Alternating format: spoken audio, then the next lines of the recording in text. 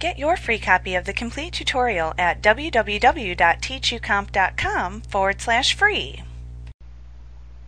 Logical functions are useful for displaying different results in a cell based on whether or not another cell passes a logical test that you create. Logical formulas take the form of a logical if-then-else statement. Therefore, you must need to know at least 3 different arguments before you could write a logical function. First, you'll need to know the logical test you wish to place the cell through. Second, you'll need to know the cell value to display if it passes the test or returns a true value. And you'll also need to know the cell value to display if it fails the test or returns a false value. For example, we have a lookup function here, into which we may type a company name and have it look up the contact. Let's say we wanted to put some instructions in, and we want it to display what the user should do if the company field is blank. So for example, it should say, please type the company name into cell A11 to view the contact. However, if there's already information in there, we want it to display the contact for the company listed in A11 is shown in B11. We can do that with a logical function. So when you're writing a logical function, they have to have a certain syntax. They start with an equal sign and then the word if. Then we put in our open parenthesis, and in the next section we'll fill in the arguments for the if function. The first thing it wants us to do is determine the logical test.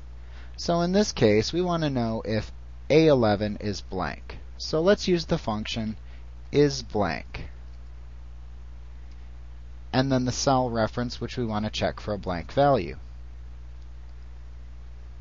And then we close that nested function off and put in a comma to separate the first argument, which is the logical test, from the second argument, which is the value if true.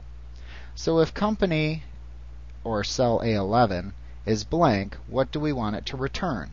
If it's going to return a calculation or a number, you could simply put in the function to perform.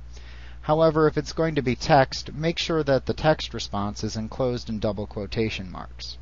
So if it's blank, we might want to put in some instructions on how to use it.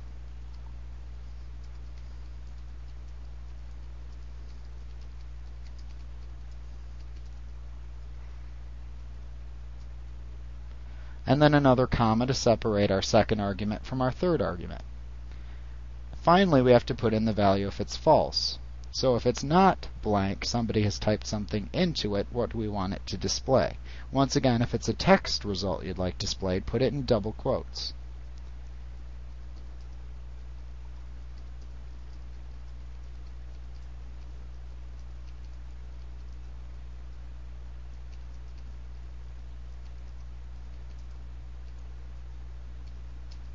And finally, put in our close parenthesis.